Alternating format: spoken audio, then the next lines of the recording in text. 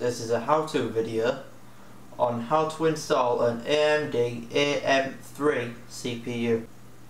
First you get your motherboard. This is one of my stripped motherboards from one of my earlier videos. First you get your CPU.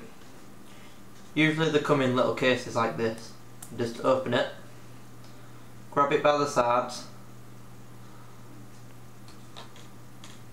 like so.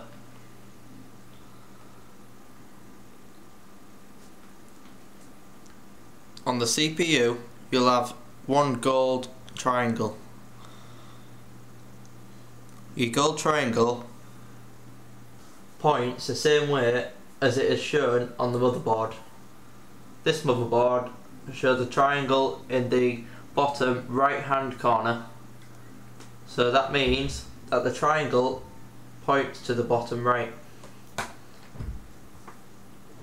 Put it over and then it should just pop in like that. Next you get the arm and just push it down until it clips.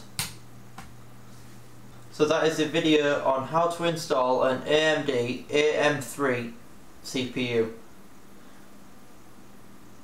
Thank you for watching, and please remember to rate, comment, subscribe.